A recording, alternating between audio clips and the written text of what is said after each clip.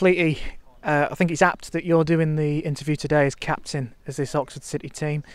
That today, although the result didn't go our way and we don't do things the easy way, that was our highest ever finish in our 140-year history, and it's the second successive season we'll be playing in the National League South playoff semi-final.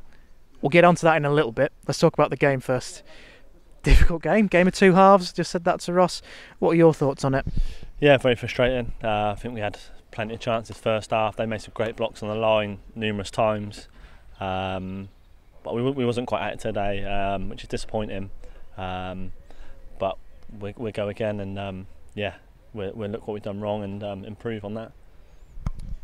What is the mood in the dressing room like after that?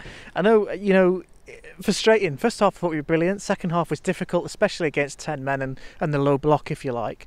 Bittersweet, I imagine. Yeah, definitely. You summed it up. Yeah, bittersweet. Obviously, it's a great accomplishment for this club to get to that position. Today we just weren't quite at it, like I said. But I think if you look at the whole season, it's been positive, and to do it sort of back to back, get into playoffs is a great achievement for this club. Seems to be a kind of similar story. We're creating so many chances, but not really putting too many away. The phrase that I always use with the gaffer is, "We know our standards," and we do. So, is there what I suppose I'm getting at? Is there more to come from this team? Definitely, I think there's always more to come. You can always look to improve. I think when they've had the lads sent off, it's hard when they get in a low block. Get numbers behind the ball, it's not easy to play against. But like I said, we had a lot of chances first half to maybe kill the game. We didn't. So that's something to look on as a team, as a whole. But it's difficult to play against 10 men when they play in low block. And fair play to them second half. They took their chances, and fair play to them. As you carry on in the game, 3 blocked off the line. They're just sitting deep. They scored 2. There are only 2 attacks of the game, pretty much. Are you starting to think it's not your day? I think so. I think so. I think, like I said, we got to do better first half of the chances we had, and the goals were sloppy.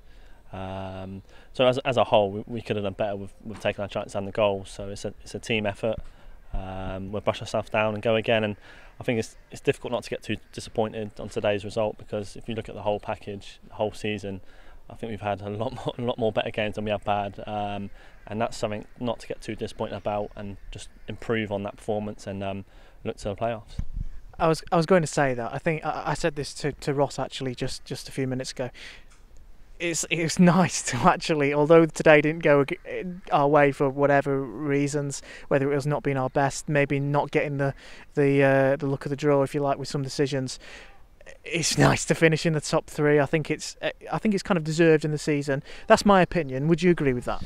Definitely. I know it's cliche, but the table doesn't lie. We're there on merit. I think we've worked tremendously hard as a group of players, as a club, trying to progress and move forward. And I think that's shown in obviously getting into playoffs 2 years in a row is a big achievement. And we're going to attack the playoffs and see what happens. Take it game by game and see what happens. We're not done there. That's exactly what you said. Now, this is something I want to ask you. You see it in the Premier League on the last day, Football League, whatever.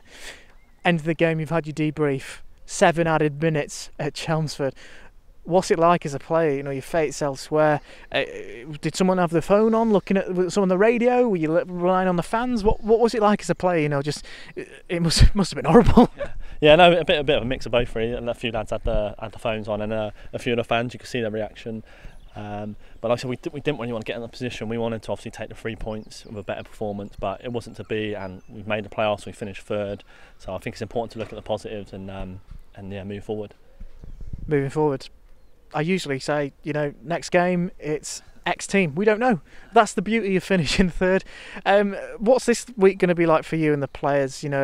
You've got, last year we had that eliminator, brilliant atmosphere. Everyone had their, the heart and the sleeves played in that, which ultimately made the Saturday or the Sunday against Dorking a little bit more difficult. Is it nice to have that little bit of respite, or are you just champing at the bit to go again? Yeah, I think it's important. Like I said, last year we had a tough game in midweek, then played at the weekend, and I think it took it out of our legs a little bit. But this year, obviously, we can do a lot of prep on who we're playing, whoever that may be.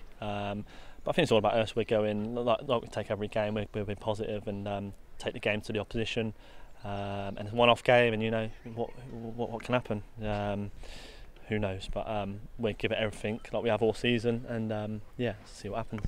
You're pretty much a club legend. Pretty much, you're in the top 10 of appearance orders. I don't think it's too premature to say that. You might not agree yourself, but out of all the City teams you've played with, this is officially, technically, the best team statistically. Where does it rank in your opinion?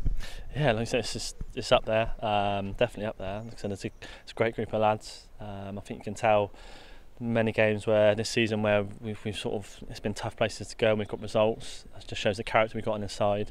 But it's definitely up there with the best teams I've played in. We've got great characters and great players all round, and it's a joy to be a part of, and hopefully we can go one step further than last year. How does it differ to last year? How excited are you going into this one? Same amount of excitement, a little bit more this time around, or you're not even thinking about it? Yeah, I think now obviously we're focused on the game. It's just gone, and see what we can improve on. But we'll do a lot of prep on whoever we're playing. And we just got to go in there with belief, and like I said, see what happens and go from there. Well, Fleety, thanks for your time. Commiserations, congratulations, and I'll see you on Sunday. Top man, thanks a lot, mate.